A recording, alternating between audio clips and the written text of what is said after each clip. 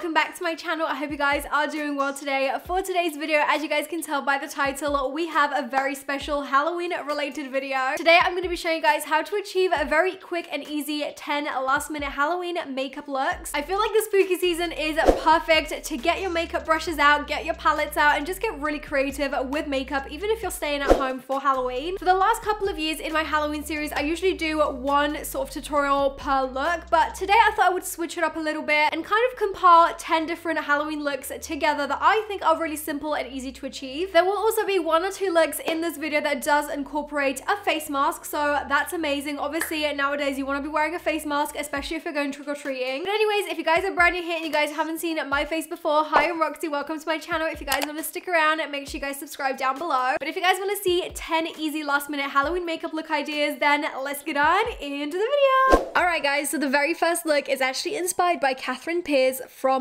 Vampire Diaries. If you guys haven't seen that show, you absolutely must. I think it's just such an amazing and easy look to do. So the first thing I'm going to do is I'm actually going to contour my face with my Roxy X Revolution Contour and Highlighter palette. This is just to add a little bit of depth into my cheekbones and make my face look a little bit more slender and more sunken in like a vampire. I'm then taking my Roxy X Revolution Ride or Die palette and using the 2 brown shades from this palette, I'm creating a soft smoky look on the top, and then I'm also pulling that brown shadow down to the bottom underneath my eyes to make them look really tired and kind of create that vampire sort of vibe. Next, I'm taking a touch of the red shade from the palette called Ariel, and I'm just adding that kind of over the top of that brown, and I'm just focusing that red shade more towards the actual lash line, and then I'm also adding that to my crease as well, just to kind of tie the whole redness together. Now, using a more precise and thinner brush, I'm taking a mix of the red shade and also the dark brown shade from the palette, and I'm just starting to draw the veins underneath my eyes. If you guys have seen the Vampire Diaries, you'll know what this is about. Basically, when they kind of give into their vampire instincts, their veins kind of pop out underneath their eyes. Now, to make the veins look a little bit more realistic, I'm just going over the whole entire underneath of my eye with just some powder and kind of just diffusing that redness. And then I'm just lining my lips with a lip liner. The one I'm using is by Rimmel. It's the shade Cappuccino. This is like my go-to lip liner. And then I'm taking a red lipstick from Too Faced. I'm kind of using a lighter shade in the center and then using a darker shade towards the outer corners to create almost like an ombre effect. And then I'm going in with some red face paint and just adding that to the corners of my lips to make fake blood drips. You could use fake blood for this, but personally I find it a little bit like messy, so I decided to do it with face paint instead. Alright guys, so this is the finished Catherine Pierce inspired makeup look. I love this so much and I think it was so easy to recreate. This is probably one of the easiest makeup looks I've ever done on my channel. And now that it's finished, I kind of don't want to take it off, so I'm going to take this opportunity to let you guys know about today's video sponsor. Now, this portion of the video is actually sponsored by Cooking Diary. If you guys don't know what it is, it's basically a free app game that you can download on iOS, Android, Windows, and also Amazon. I've been playing this quite a bit since the evenings are so long nowadays. It kind of helps me kill the time. In Cooking Diary, you are in charge of running your own restaurant chain, which I think is so fun. You get to control a chef slash waiter who basically has to fulfill customers' orders very quickly without burning it. I'm awful at cooking in real life, I'm just gonna put it out there, so this really fulfills my cooking fantasies. There's some really cool characters in the game. You can basically customize your character, add clothing, accessories, all that kind of jazz. So I feel like there's a bit of everything in this game. And also, as you level up, you get to customize and decorate your own restaurant. Now, this part is very on theme with today's video. Cooking Diary are actually having a Halloween in-game event. There will be lots of exciting Halloween related content within the game, as well as a giveaway. They've actually asked me to let you guys know that they will be giving away $10,000 worth of Amazon credits. So to participate in the giveaway, all you have to do is download the game if you haven't got it already. Once you're in the game, you want to style your character using the 80s clothing. You can then screenshot your character and then upload the photo of it onto the contest post over on the Cooking Diary Facebook. In total, there's going to be 100 different winners, so make sure you guys head over and do all the rules. All of the information on the giveaway will be down below as well. Make sure you guys head over and download the game. It's free. I've been playing it so much. I'm literally addicted. I'm on like level 40 right now. But anyways, let's get back into the video and get on to the next look. Alright, so this next look is actually a Cheshire Cat inspired makeup look. I absolutely love this. I think it's very cute yet creepy kind of at the same time. So at first, all you'll need is a black eyeliner. So what I'm doing is I'm just tracing out where I want my sort of Cheshire Cat mouth to be. I'm just drawing a little line down the center just underneath my nose, and I'm connecting that to the sort of shape that I want the opening of my mouth to be. Once I've done that, I'm then going to focus on my nose. I'm just creating this little sort of button shape around my nose and then also incorporating the rest of my nose. You can be super creative with this shape. You can make it as little or as big as you like. It really depends on your nose shape as well. And then the next step is to, of course, draw the teeth. So the first thing to do is you want to outline the teeth. So I'm just drawing out these upside down triangles. It's kind of tricky when you're drawing it over your mouth because, of course, that's a very two-dimensional space. So what you want to do really is just keep looking into the mirror and make sure that the lines are as straight as possible when you look straight ahead. Once you have done that, you then want to take some white face paint. The face paints I use and swear by are actually by a brand called Snazzaroo. Now, if you're in the UK, you can get these off of Hobbycraft, or I'm sure you can even get them on eBay or Amazon.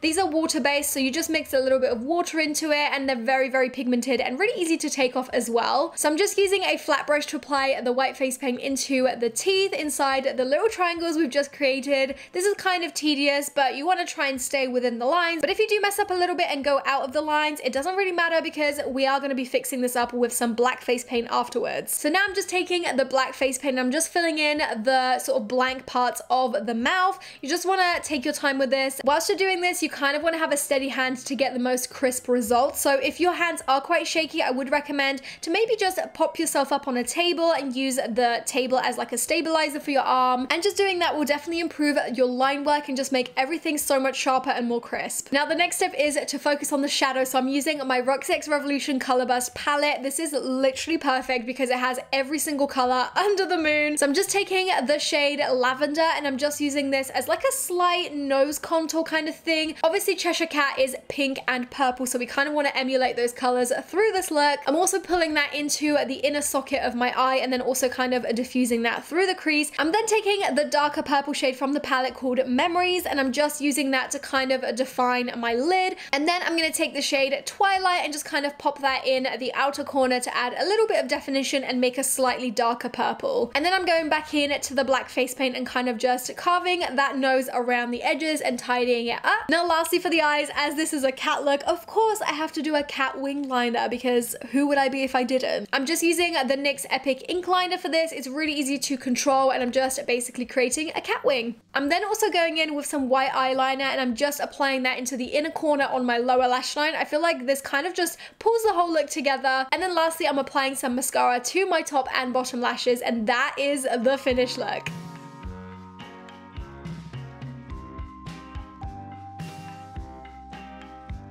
Now the next look is this really cool, almost like superhero with lightning powers kind of character. I absolutely love this. This look is inspired by James Charles. I like to call her Elektra. That's the kind of superhero name that I think I would have if I was a superhero. So for this look, you definitely need some blue face paint to create the base and the canvas of the look. I feel like doing this with eyeshadow will take forever. So I'm using that same brand of face paint, but this time in a blue shade. And I'm basically just going over my eyes with this, even my eyebrows, and creating almost like a mask shape on top of my face. Once you've applied that, because this is water-based, you want to set that into place. So I'm just using a clear sort of powder just to set it down and make sure we can work on top. I'm then taking the blue shade Blue Lagoon from the Roxxi X Revolution Color Burst palette and I'm just using that to kind of start carving out and defining the shape of my face. So I'm kind of just applying that into my nose contours, also my inner sort of eye area, and then I'm actually taking another shade from the Nikkie Tutorials X Beauty Bay palette and I'm using that to kind of deepen up the whole look. Once I've gotten to this stage where I've kind of created like darkness and light in the blue sort of mask, I'm then gonna take a white face paint with a small tiny thin brush and I'm just gonna start creating the lightning strokes. I'm gonna be honest with you guys, I kind of just freehanded this, but if you would like, you can use a reference picture of lightning to kind of help you out a little bit. Now the last part of the look is the lip. I wanted to go for something a little bit more natural because obviously the eye area is so busy. So I went for the shade New York from the Roxxi X Revolution Lip Kit Trio. I love this shade so much and I feel like it works perfectly for this look. Now to complete the look, I just applied some lashes and this is the finished look. I think this looks so cool. I absolutely love it. I genuinely felt like this was my alter ego. I think this kind of look would be amazing if you also had a blue wig and maybe like a whole blue outfit. Then you would definitely look like a superhero.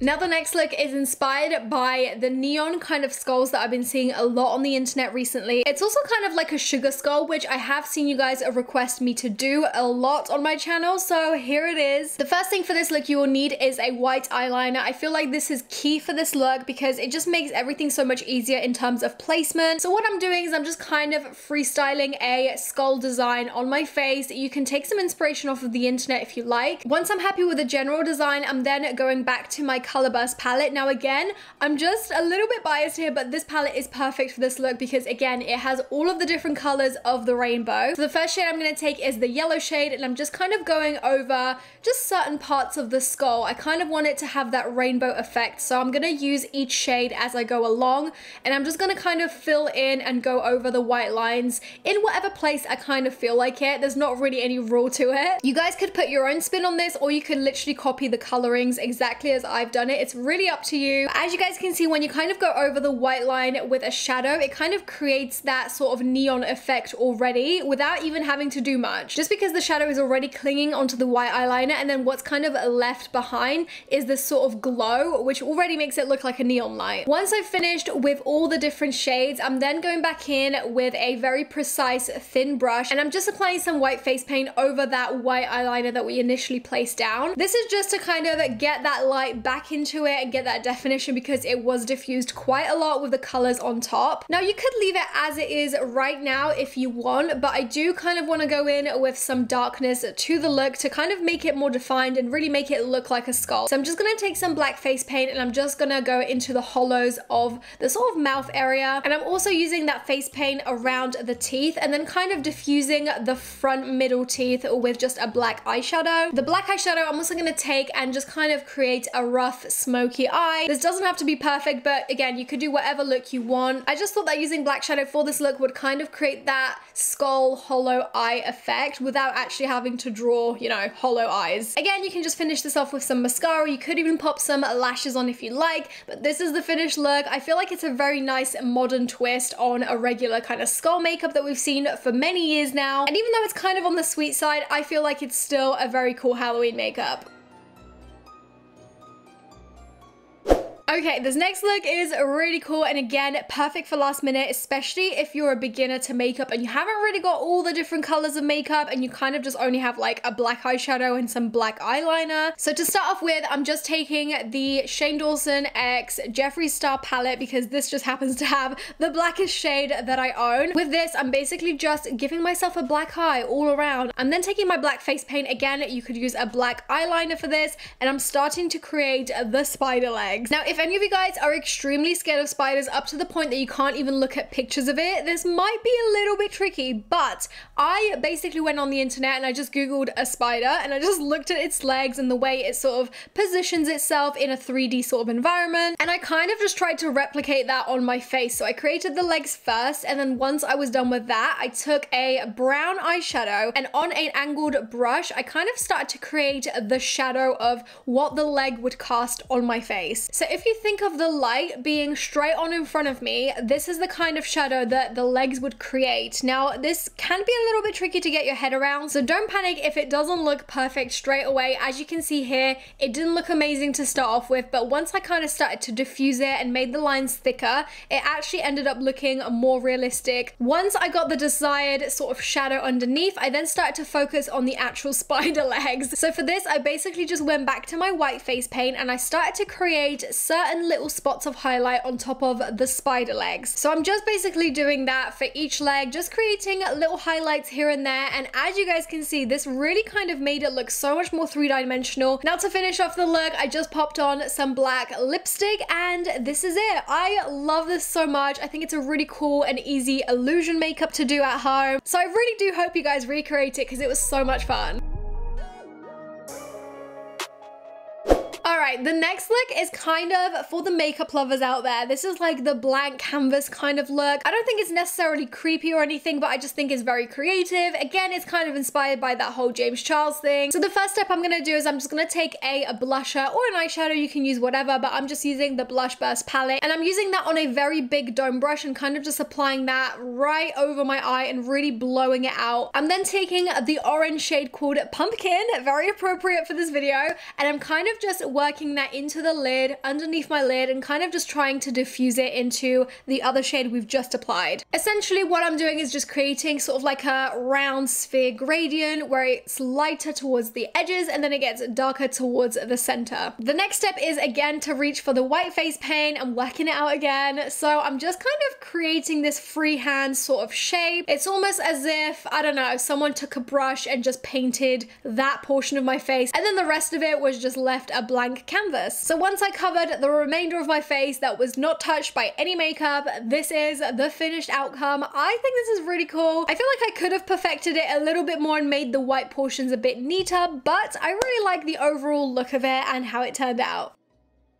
Alright, the next look I'm really excited about because it actually incorporates a face mask, which I think is very appropriate for these times that we're living in. This is the Pennywise mask, and you know what? Let's start taking face masks to our advantage. At Halloween, I don't think we should see it as like a nuisance. We can actually make something really cool out of it. So the first thing you want to do is you want to apply some white face paint to the top half of your face. You don't really need to do it to the bottom because let's just say it's going to be covered anyway. Next, I'm taking my Color Burst palette once again, and I'm using the red shade called Red Velvet, and I'm just kind of creating a smoky, tapered look. I'm then taking the dark brown shadow from the palette and I'm also applying that into kind of like the outer crease, really blending it in to make it a little bit more smoky, and then also applying that shade underneath my lower lash line. Once I've done that, I'm now going to create a cut crease with this white cut crease canvas from Revolution. I'm just applying that to the inner portion of my eye and then just blending this out with a little flat brush and perfecting that cut crease. I'm then just taking a black ink liner and creating a wing with this. The next step is to take your trusty face mask. I actually got this in a set from Amazon and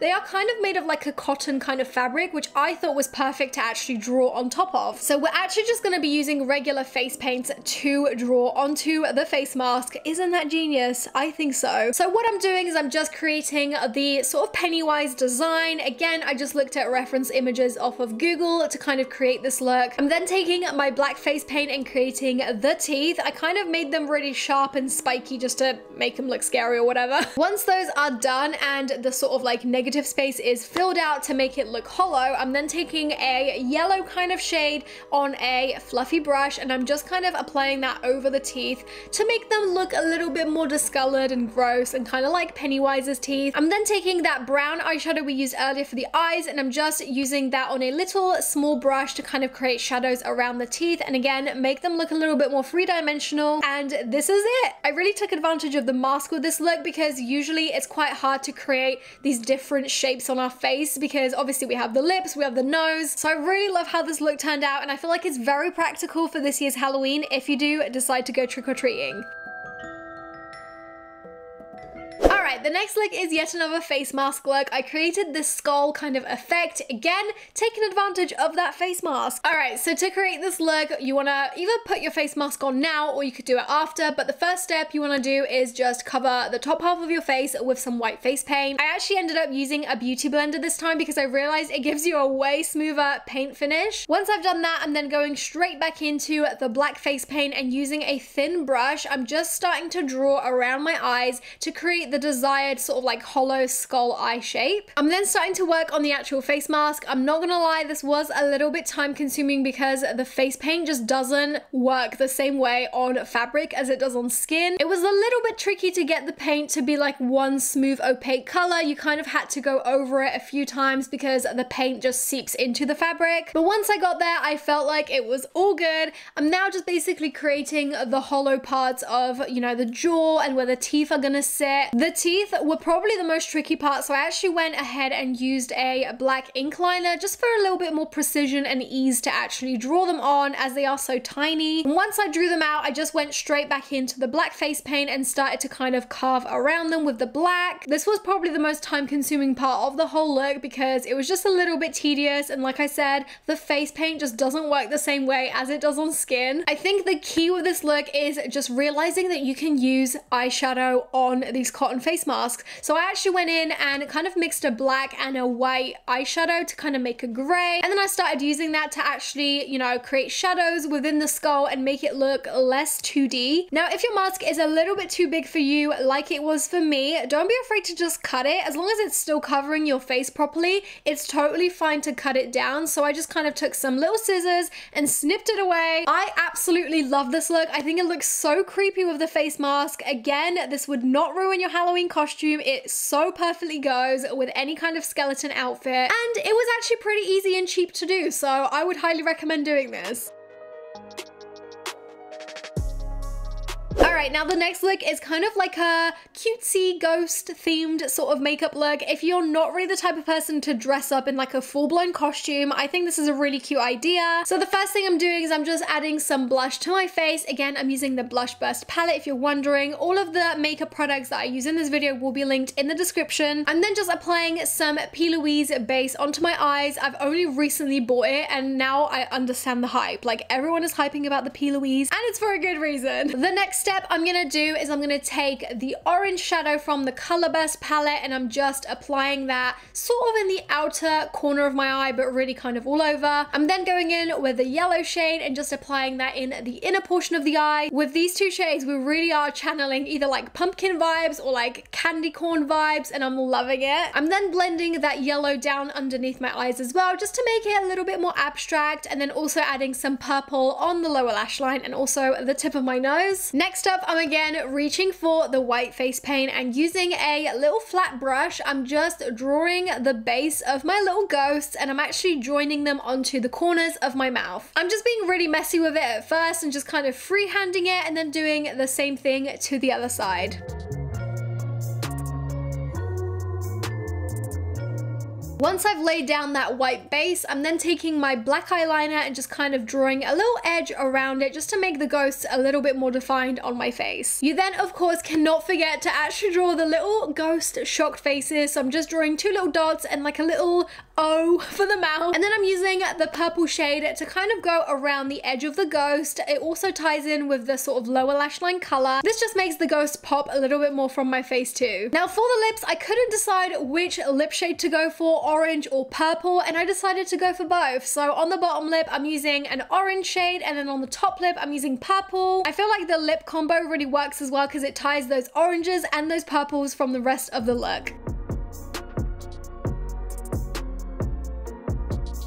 And now the last Halloween look is this half pumpkin, half just regular face kind of look. I feel like the half and half kind of vibe is a very common Halloween trend throughout many years now. And of course, pumpkins are like the staple of Halloween, so I couldn't do this video without doing at least one pumpkin inspired look. So for this one, I'm using the same eye makeup from the previous look just to save time. And basically, I'm just going straight in with the orange face paint. I'm then creating this rough sort of line across half of my face where the pumpkin is gonna start and where my face kind of ends. The paints in this palette are a little bit on the shiny side, so I did have to set this down to kind of mattify it with just some white face powder. And once you've set that into place, you want to start outlining the pumpkin sort of face. So I kind of started on my nose with some black face paint. Now this part is exactly the same as pumpkin carving. You can get however creative as you like. You can create whatever shape of, you know, the eye, the nose, the sort of teeth shape. It is really up to you, but you can of course just copy what I did. Next, I'm taking some brown eyeshadow from the Color Burst palette and I'm creating sort of like the pumpkin ridges. I don't really know what they're called. You know, like the crevices in the pumpkin. You can literally see it in the pumpkin behind me. That's what I'm trying to recreate. I then went over the pumpkin ridges with a brown eyeshadow on a fluffy brush just to kind of add a bit more definition. And this is the finished look. Again, I'm obsessed and it was so easy to recreate. Again, you probably would only really need to buy some orange face paint to recreate this look. Everything else you could definitely do with just a regular makeup that you probably already own. Alright, so that is everything for today's video. Those were the 10 different easy Halloween looks. I hope you guys enjoyed them and I hope that you guys can recreate some of them. If you do, make sure you guys tag me on my Instagram at Roxxsaurus. You guys know the drill. In the comments below, let me know which one of these looks was your favorite, and if you do recreate them, I would love to see it. I thought I would just finish off this video as Catherine Pierce because this is actually one of my favorite looks of the video, believe it or not. I am the biggest Vampire Diaries lover and fan, so this look is definitely a little bit bit of me. And I actually feel like Vampire Diaries is really on trend this year, especially on TikTok. I don't know what that's about, but I'm not mad at it. The only thing I'm sad about is the fact that they're taking it off of Netflix. Like, why would you do that? As if 2020 wasn't bad already. But anyways, that is all for this video. I hope you guys enjoyed it, and hopefully I'll see you guys in my next one. Bye! Mwah.